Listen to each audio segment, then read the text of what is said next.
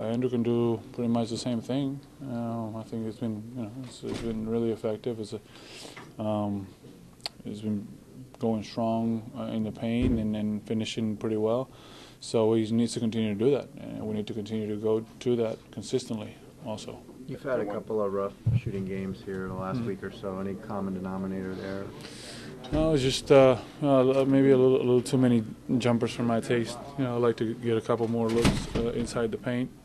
That'll increase the percentage of the shots. But I like to also knock down all those jumpers because they're easy looks, and I'm a pretty good shooter, so I should be able to knock them down more consistently.